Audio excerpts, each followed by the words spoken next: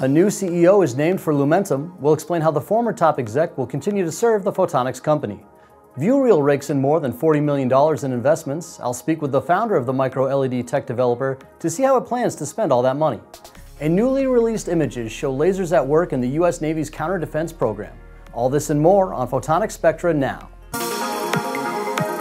Photonics Spectra Now is brought to you by Skia Systems. From nano to infinity, visit skia-systems.com for more. By Edmund Optics, the future depends on optics. Go to edmundoptics.com to see their complete line of products. And by POET Technologies, the world's best hybrid integration platform for pluggable transceivers. Check out poet-technologies.com to learn more.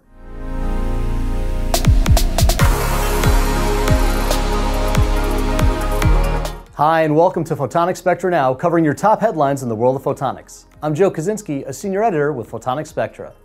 Optics and photonics specialist Lumentum is announcing that Michael Hurlston will take over as CEO. Hurlston will succeed Alan Lowe, who's set to retire from the position. Lowe will remain with Lumentum as a member of its board and as an advisor to the company. Before taking over for Lowe, Hurlston served as president and CEO of Synaptics.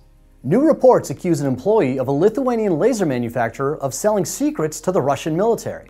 Now, according to these reports, Optogamma suspended its own membership in the Lithuanian Laser Association following this revelation. One person is said to have been detained and an investigation is underway.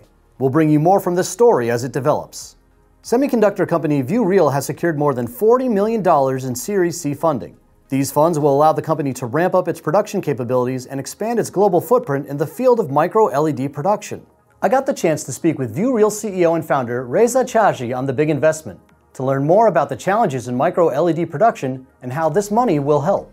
Now we are at the stage that we need to set the company for production and support our partners in the scale-up. So the funding, primary focus of this funding is going to be on that, capturing more market share, engaging more customers, and also supporting existing customer to kind of go to product and take advantage of micro-LED as the first adopter. There is no proper vetted supply chain in the market yet, and there are few kind of isolated groups together working here and there.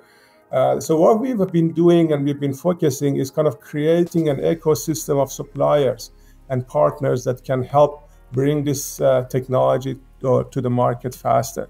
Last year, VueReal made plans to double its manufacturing space and establish partnerships with several key companies. Researchers from Cornell and the Rochester Institute of Technology have discovered a method to introduce key reality into the band structure of semiconductors. So what exactly does that mean? Well, according to this study, the approach could give scientists simultaneous control over light, spin, and charge, potentially advancing photonic technologies relying on controlling polarization like displays and optical sensors. And lastly, an image of a warship is going viral. That's because a newly released port from the Department of Defense is showing the U.S. Navy's high-powered laser defense system in action. This image, published earlier this week from the Center for Countermeasures, shows tests performed using the Helios weapon system. In the undated photo, the U.S. warship is said to be firing that beam against a simulated cruise missile. Have news you'd like to share or suggestions for our team? You can send any story tips, questions, or comments to video@photonics.com. Give us a like and click that subscribe button in the corner for all the latest videos from Photonics Media, and be sure to follow us on all your favorite social media platforms. Remember, you can always find more details on these stories and everything else happening in our industry by going to photonics.com. I'm Joe Kaczynski, and thanks for watching.